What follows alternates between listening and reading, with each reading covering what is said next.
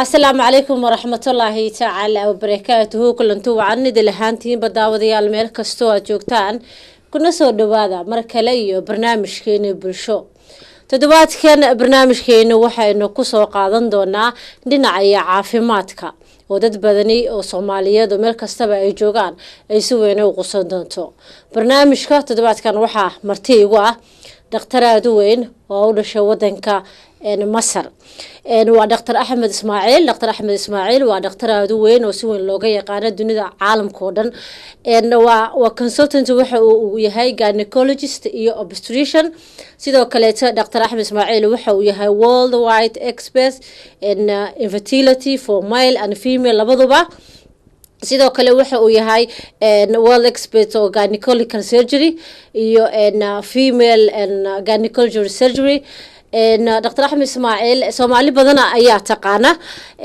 waxa uu Soomaalida wax badan oo kala shaqeyn jiray ilaa iyo 1980 waa in ka badan 30 sano dhakhtarku waxa uu leeyahay khibrad 40 sano dad badan oo Soomaaliyeed iyo dadka kale oo ajnabi ah waxa ay dhakhtarku ay ka yimaadaan wadamada Yurubta qaarkood ay ka mid yihiin Jarmalka, Sweden, Norway sidoo kale dhakhtarku waxa ay dadkiisa beeshanka oo iga yimaadaan wadamada Carabta oo marka qaarkood asba ka soo jeedo oo aado ay ka mid yihiin UAE, Saudi Arabia, Kuwait, Qatar iyo wadamo kale oo Carabta kamid ah dhakhtarka maanta inta uu nala jooga waxa uu ku takhasusay xanuunka ku dhaca haweenka iyo waliba ragga marka ay doonayaan in ay wax dhalaan ilaahba ubadka baxshay ay kari waayeen labaduba waa uu ka daaweeyaa fadhigiisu dhakhtarku waxa uu yahay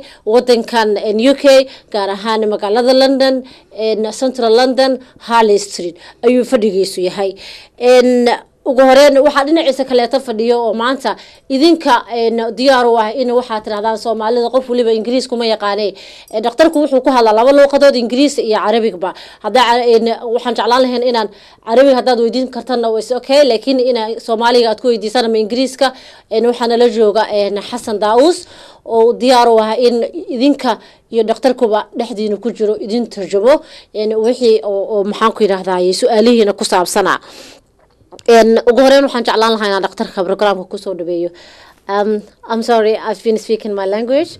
Pleasure. Yeah, I would like to welcome you Royal TV and I've been talking about the clinic and here but I would like to and if you can explain the clinic Queen's Clinic and you more about so people will know more.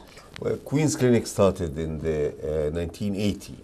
That was 34 years ago.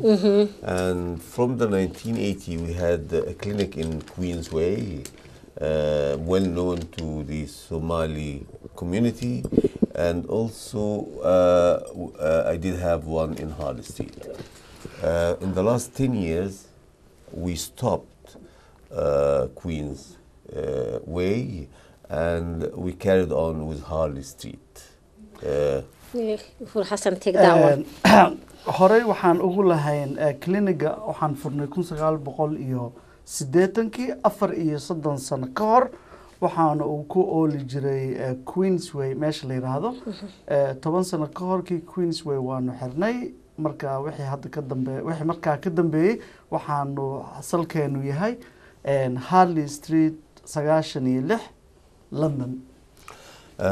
الكلينيك بنعالج أمراض النساء والحوامل ومشاكل الحمل ومشاكل مقدرة السيدات على الحمل اللي هم If you can حالات explain that to العقم. English more. English, okay. Yeah, yeah. Okay, a lot of Somalis. Yeah, there's a lot of Arabic. I know there's a lot of Somali Excellent. speakers. Yeah. The clinic generally treat patients who are trying to have a babies. Yeah. And they're having difficulty. And lots of Somalis had babies under our care in the last 30 years. dadka bukaankeena ah badi dhibaatada ay ka cawdaan waxa ay tahay helista ilmaha intii aan hawshan wadnayna dad badan oo Soomaali ah ayaa gargaarkeena Ilaahay ilmo ku siiyay. We also had patients who has been suffering from recurrent miscarriages, i.e. getting pregnant, then she lose the pregnancy, then pregnant, then lose pregnancy, and we managed to see them, treat them, and to carry on with the pregnancy until they had their babies. bukaanadeenana ilmo way qaadayeen nasiib darro way ka dhicisoobayeen marka nasiib wanaag waxa aan maareynay in aanu ilmahaas dhicistooda aan badbaadino Ilaahay dartiis. Speaking about miscarriage. Yes. Many women, many moms, they suffer from miscarriage. This is keep happening to every woman. Yes. What causes miscarriage? Right. Miscarriages is divided into 3 stages. One, miscarriages in early pregnancy, i.e. before 12 weeks pregnant, and miscarriages between 12 weeks and say 21 weeks, and then miscarriage between 21 weeks and 27 weeks. After that becomes premature labor. Before Hassan takes you, daawada waxaan jeclaan lahaa su'aasha aniga aan weydiiyay dhakhtarka waxay ku saabsan tahay wuxuu sida uu horeba u sheegay dhalmada dadka dhicisooba iyo dadka uurka ku dhibooda in ay qaadaan ayuu dhakhtarka uu ka hadlayay marka taasi maadaama uu ka hadlay dhiciska haweenka dhibka badan ka soo gaarta markasta dhicisooba waxaan weydiiyay waxyaabaha keena dhicista haya Hassan.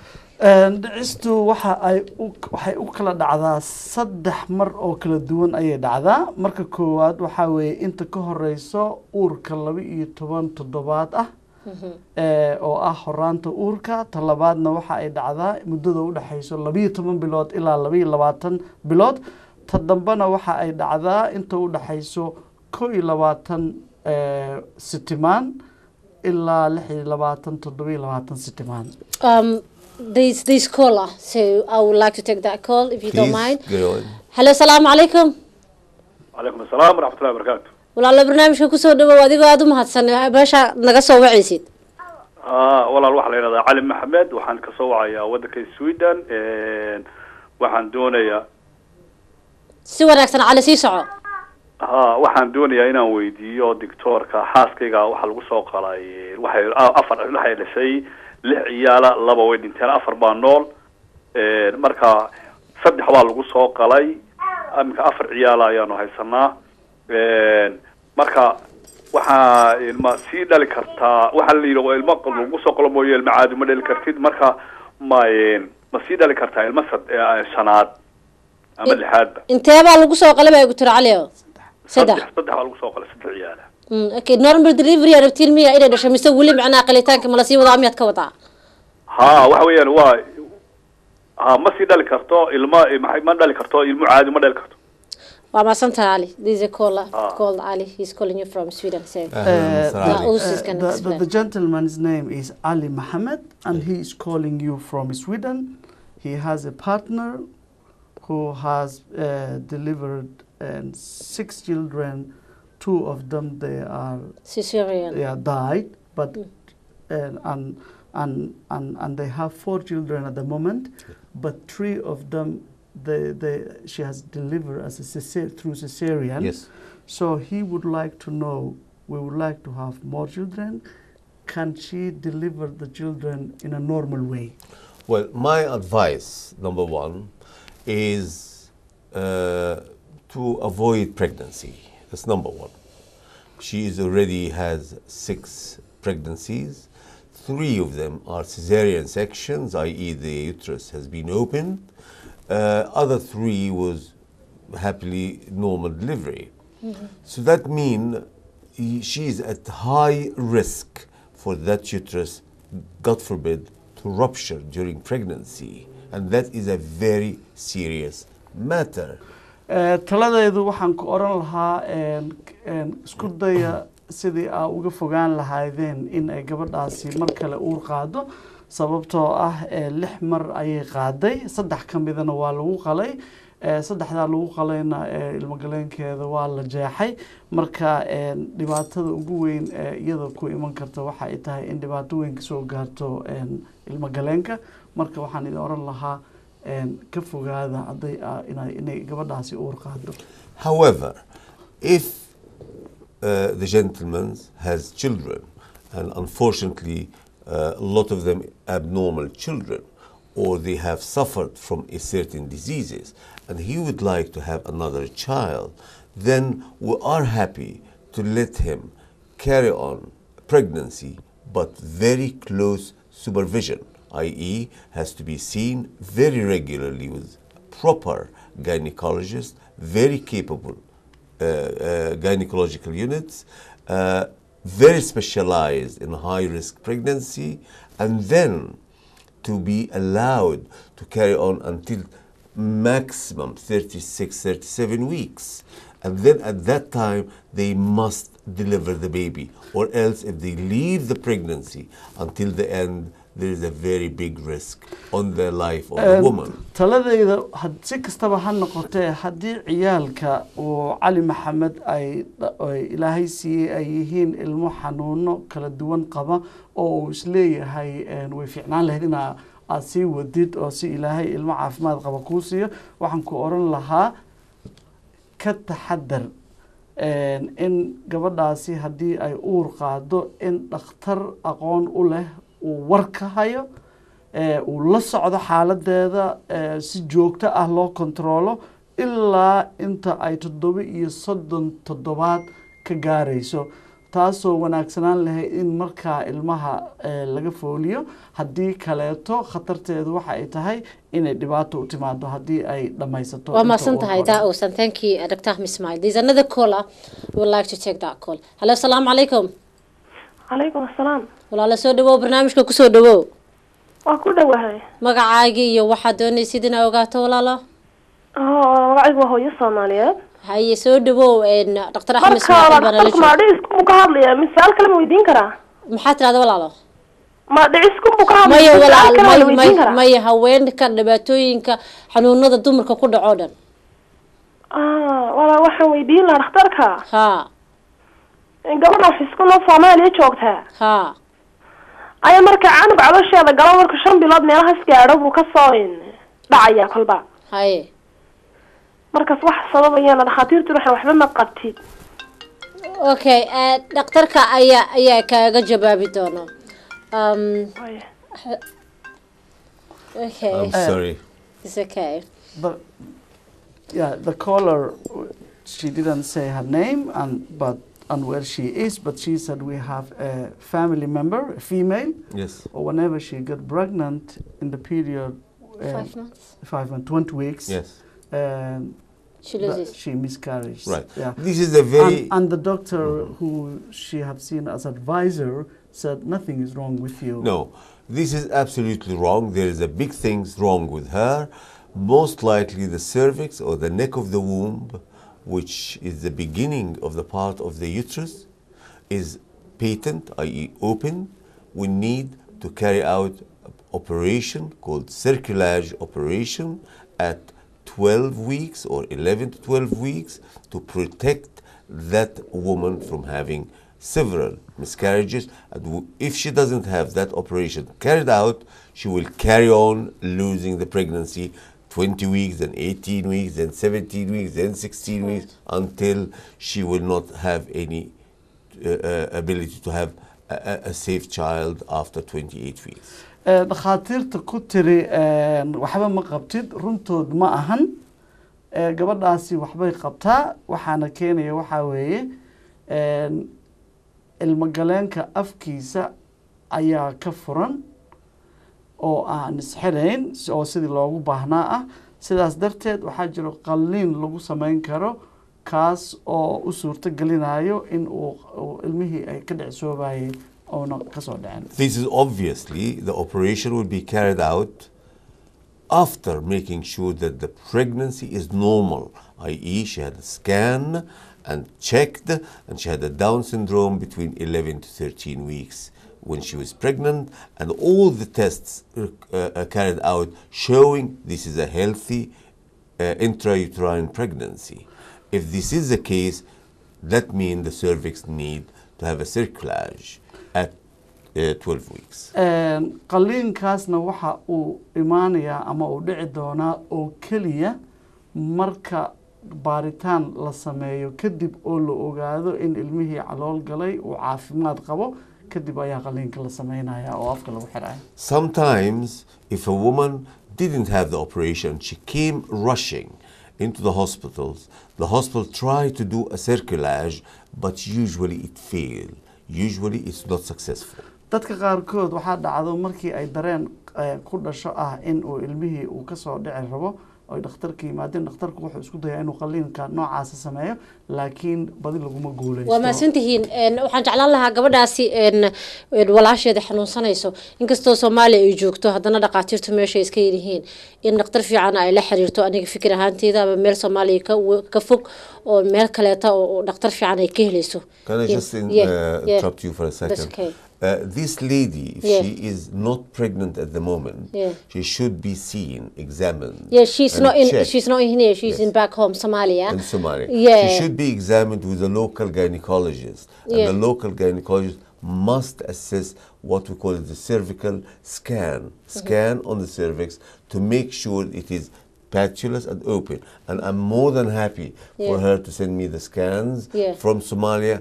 More than happy to look at the scan and more than happy to advise further. dhakhtarku maxaan ku yiraahdaa wuxuu diyaar u yahay hadii ay awoodo in scan laga soo qaado kuleyba website-ka iyo email-ka dhakhtarka waxa aynu ku qori doonaa haduu ilaahay ka raali noqdo shaashada TV-ga meesha ayaad ka qoran kartiin ka bacdina waa u soo diri kartiin asaga marka xiriir idin dhaxmarayo wuuna idin sheegi doonaa problemka jiro halkaas ayaa ka gudbaya daawadaha kale ee qadka telefoon ku jiro ayaan jeclaan lahaa inaan siiyo fursad. Hello, assalamu alaykum. Hello. Assalamu alaykum. Wa alaykum assalam wa rahma. walaal soo dhawow.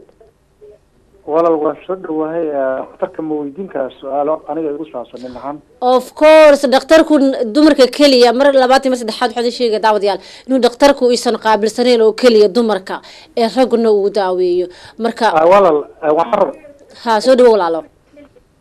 walaal waxaan doonayaa inaan isaga English kula hadlo. Okay, fine. Mashallah. Waa noo fududeynaysaa. Haye, go ahead. Okay, he really needs to talk to you. Doctor. He needs to talk to you. It's a pleasure. Pleasure, sir. Carry on. How are you, doctor? How are you? Very well, alhamdulillah. Thank you very much indeed. What's your name?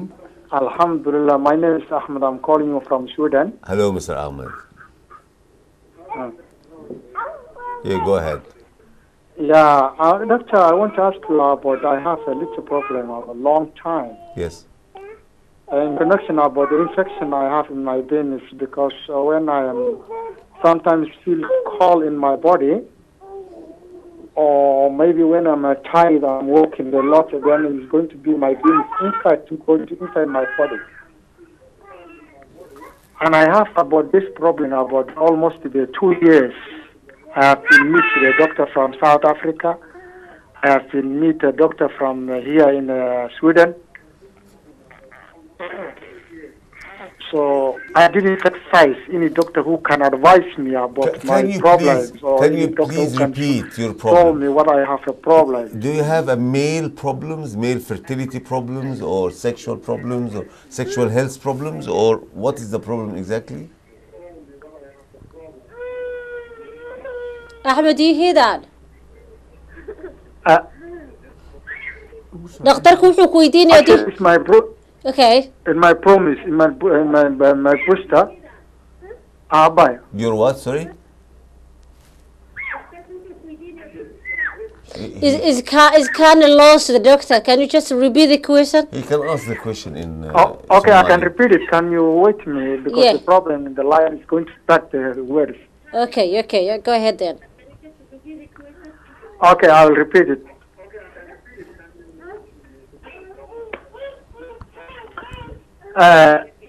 You see the doctor. Doctor, I have a problem about my penis. My penis is going to be into my body. All right. Oh, it all goes right. small. All right. I understand. So you have a sexual problem. Have you? So I think I have an infection. I don't know, or maybe even sometimes. Can I ask a question? You have children? Do you have children? I have no sex problems. Do you have children? Yes, I have 5 children. So, okay, excellent. Do you have a good erection? Okay, Ahmed, shaashada aad naga daawanayso iska dami ama iska aayir bika wadii kaleeto si fiican ama maqlaysid annagana waqtiga naga luminaysa marka adoo raali ah shaashada iska dami I am because he's watching and at the same time speaking to us. So I think there's distance between, you know. I think Mr. Ahmed can take our telephone number and can communicate with me because probably this is not maybe not okay and dhakhtarku wuxuu jeclaan lahaa in aad telefoonka aan ku qoraynaa waxaan kugu celinayaa hadii kaleeta waxaan kugu celinayaa studio hawlashan kugu celinayaa telefoonka dhakhtarku ku qorayaa adiga si toos ah u la xiriir si fiican ayuu ku qancin doonaa insha Allah haduu Ilaahay ka dhigo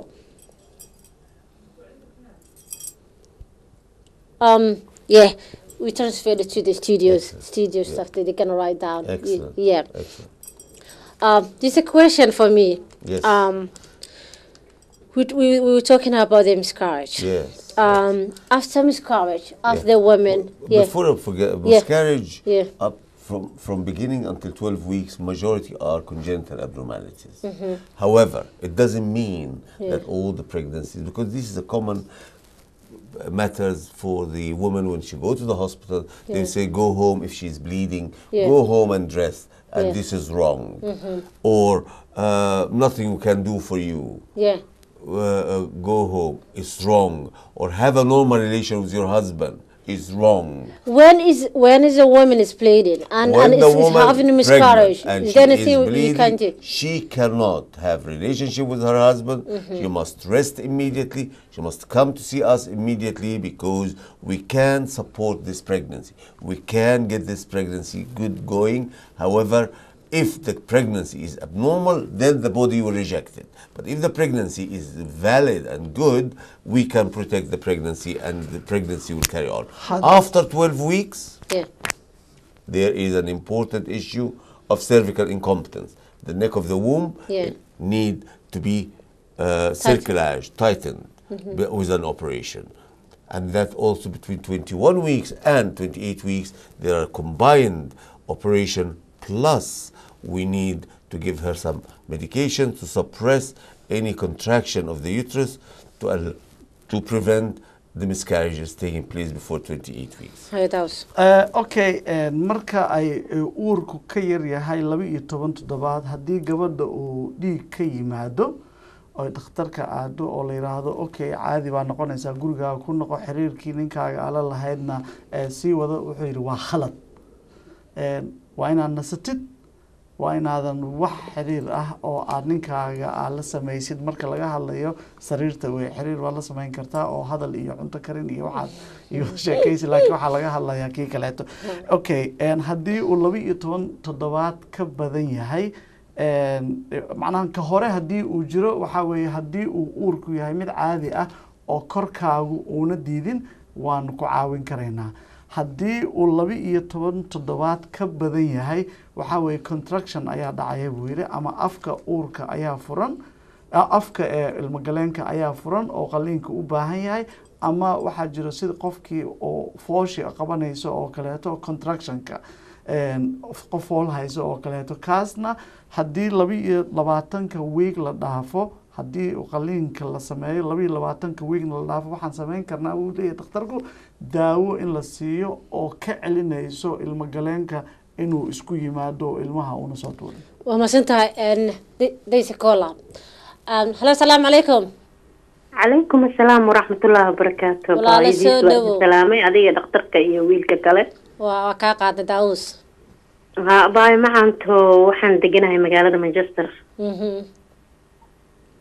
قبل بدن أيان الراعي اسبتالة. هاي. مركا وحا إيجا بيه وحكا معها. أن قبر طبعا يدور جير المكسو هلابين عن راعي. سبحان الله. هاي.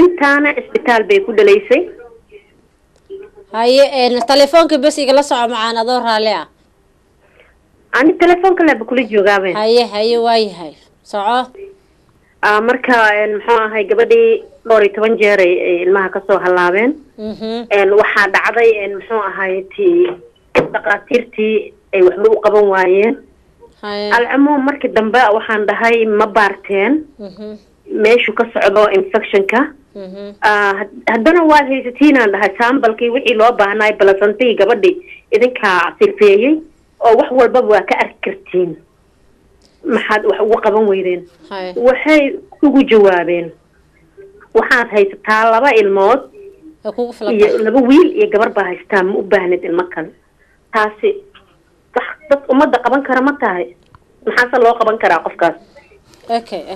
waxa loo qaban kara leedahay oo saan macnaha okay now and she said I normally accompany a lot of Somali females to the hospital. Yes.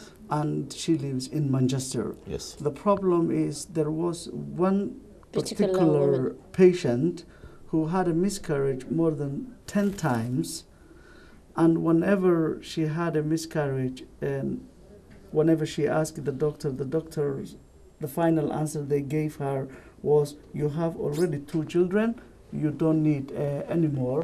So, and I don't think that's not good. Yeah, that's not fair, she said. So her question is, what can be helped? Well, basically, if she had 2 children, that's a good news. Number one, we need to know if these 2 children came from the same husband or from different husband.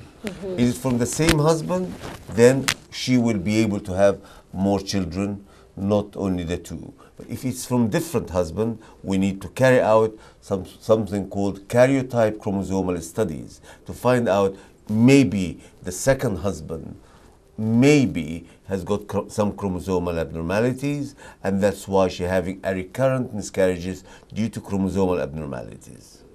And haddii horta waa war wanaagsan buu yiri inay 2 ilmood haysato haddii 2da ilmood ay u dhashay ninka hadda la jooga oo ilmihiisa ay soo dhacayaan ay ilmahaas iyada ka soo dilmayo nasiib wanaag uur way yeelan doontaa waa kaasi waa warka wanaagsan haddii uu yahay nin kaleeto ninka ay 2 ilmood u dhashay ma ahayna kuwan ilmaha iyada ka soo dhacaya ay nin kaleeto ay u uureysanayso waxaa laga yaabaa inay cilad ku jirto xawada ninka hadda ay isla joogaan kaasoo u baahan in baaritaan lagu sameeyo intii aan hadal kaleeto oran. How old this lady? Waa imse jir gabadhu? Ma joogtaa. Okay, she's gone. waxaan kaleeto haddayna daawanayso gabadha aan kula talin lahaa haddii ay gabadhaasi ay taqaano in ay la xiriirto Dr. Axmed Ismaaciil oo fadhigoodu yahay 96 Harley Street Central London waan huba inuu wax badan idin kala qabanayo gabadhaasna wax la qabanayo daawadaha kaleeto qadka telefoonka ku jira ayaan jeclaan lahaa inaan fursad siiyo. Assalaamu calaykum. Hello. Assalamu alaikum. Alaikum salam. Walaal soo dhawow. I'm calling on behalf of my mom. Okay, fine. She's going to talk about behalf of Okay. I have a question for the doctor. Hello? He's listening, darling. Pardon? I am listening. Go ahead. Hi. Assalamu alaikum. Basically, the problem with my mother is when she was pregnant with me, which was 17 years ago, I had to force... Pardon? Go ahead. We're listening, darling. Oh, yeah. 17 years ago, they had to force her into labor. And they had to do this by penetrating something into her uterus for her to go into labor. Ever since then, she's been having problems with her bladder, and she can't seem to hold her urine. And the problem is, if she does try to hold her urine for the rest of the day, she has like really bad sharp pains in her bladder. And we've gone to like many doctors, to our GP and stuff like that, and they said everything is fine. But then we just want to get another perspective of this doctor. It's a pleasure. What's your name? She's speaking. I want to stay anonymous if that's possible. Sorry, Okay, say- yeah, she said I want to be anonymous. If Oh, that's okay, right. it's okay. Of course. It's okay. Let me call you Maryam. Shall I do Yeah, that? yeah, take my Maryam, name. listen to this. I do respect all your confidentiality. That's Your right. mom Thank you very much. has a bladder problems. I don't think it's related to what we call it induction of labor. Probably it may be related to the method of delivery, the way that she was delivered. She might have had a forceps delivery. She might have had a ventouse delivery. She might have had a midwife delivery, forcing the area and probably torn the area. As a result, there is some weakness in the bladder area. If she cough and sneeze, does she leak urine? 2 seconds. She's asking. Yes, it does. Right. So basically, she has problems with the bladder neck, i.e., Okay. there is some distortion took place as a result of probably a wrong way of delivery. As a result, or it was a good delivery, but mama during pregnancy and after having the baby did not carry out the proper pelvic floor exercise to make sure that the muscles of the area gone back to normal. Lots of women, unfortunately, when they have their baby, all they're thinking of the baby and they forget about themselves. So mama probably forgot about herself at that time. Now you have to stand next to her, ask her to start doing pelvic floor exercise, go to the internet, go to my website, you'll find it very clearly. Go to the pelvic floor exercise. If she improves with the pelvic floor exercise, well done. If she doesn't improve with pelvic floor exercise, she will have to go to the gynae urology center, an area where they are specialized in gynae urology. You're most welcome to come see us. Yeah. However, if she goes, she asks 2 questions. Number 1, I want to do bladder studies, i.e. to study the bladder physiology. Is it normal physiology or non-abnormal physiology, i.e. it's normal function or not normal function? If it's abnormal function, where is the abnormality? And according to the abnormality, she will be treated. Most likely she will need surgical intervention, i.e. to protect the bladder neck. Thank you, Dr. Ismail. Well, I hope you're happy and your mommy then. Haddii hooyadaadii wali waxba iska bedeli weyso, dhakhtarku waxa uu degan yahay in Harley Street, then waa booqan kartiin wixii adreesaan insha Allah waa qaadan kartiin. Okay. haddii ay jiraan dad kaleeto oo dhibkan oo kaleeto qabo dhakhtarku waxa uu yiri laba wax waa muhiim ah. Ta koowaad waxa ay tahay qofku inuu sameeyo exercise macnaha jimicsi problem horta daus inta ana ka hadlin problemka hooyada ay qabto in markay qunfacdo ama ay qasasho in aysan cishan karin kaadida ay ka imaanayso inta badanna way dhacdaa marka habluhu uurka ilmaha kadib bladderka loose noqdo kadibna ma cishan karaan marka dhakhtarku wuxuu kula taliyaa daus ay jimicsi oo loogu talagalay oo xoog u yeelayo murqaha kaadi haysta in ay samayso qofkaasi hooyada ah oo dhibkaasi haysto haddii ay taas caawiso waa alxamdulillah haddii kaleetana waa inay u tagto dhakhtar arrimahaas gaarka ah aqoon u leh iyada oo weydiinayso waa maxay dhibaatadan meesha igaga imaanayso makaadi haystayda baa ciladi ku jirtaa cilad hadday ku jirtana waa maxay okay daawadaha qadka telefoonka ku jira ayaan rabaa haddana inaan siiyo fursad assalaamu calaykum هلا عليكم السلام ورحمة الله وبركاته والله على سودو انت انا كسو وعيسا مقعاقا والله المقعي بشير فرح الله انت كسو وعيا سعود عربية بشير سودو سؤال وحاتي سيسا دكتورك وكمقليا هي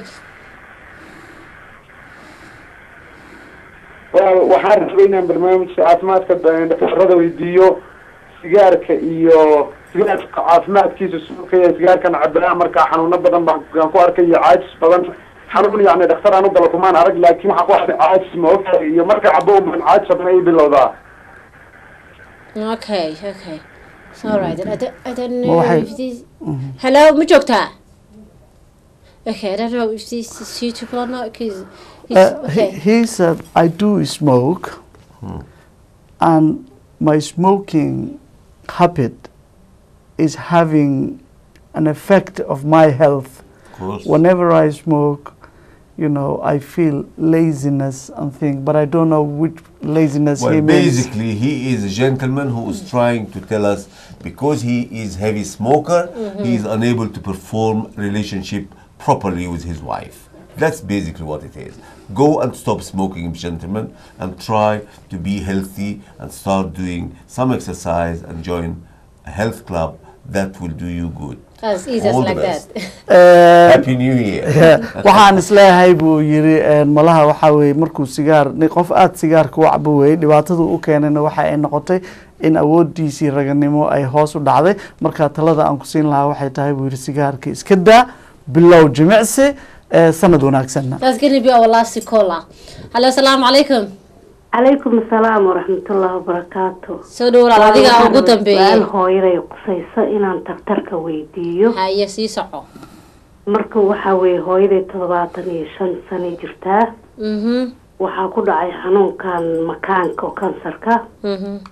Marka waa la qalay sanadkii hore tiyuubyada laga saaray. markii laga saaray bacda 1 year dhiigii baa ku soo noqday marka dhakhtarka waxaan rabaa wax aadaysa inuu naga siiyo dhiiga caadada ahaa camala soo laabtay miya 75 ay jirtaa walaal dhiig ani dhiiga soo laabtay saacada 75 ay jirtaa dhiiga laakiin 5 sano ka socday haye markii dhakhtar baan u geynay dhakhtarka wuxuu yiri makaankan ka saaray tiyuubyada haye markuu ka saaray makaankii tiyuubyada sanadkii hore ka saaray haye sanad dhiigii may arkin wixii uu tagay haddana hadda again dhiigii baa soo noqday marka muxuu aadays dhakhtarka iga siin karaa dhinacna wuu xanuunayaa oo dhinac baa lugta dhinaceedana wuu xanuunayaa haye ku sii jir qadka ayaa ku sii jir dhakhtarka intuu kaaga sii jawaabay she is calling on behalf of her mom who is 75 years old. She was suffering a bleeding, and the doctor advised her, and the doctor diagnosed her. She has cancer with the uterus, and it has been removed, and Flobies has been also removed, but for a while she said the bleeding is continue. The bleeding has been stopped, and now the bleeding has started. Right. What can you advise to her? She must go back to the hospital because there is a possibility of recurrence of cancer. Cancer can recur again.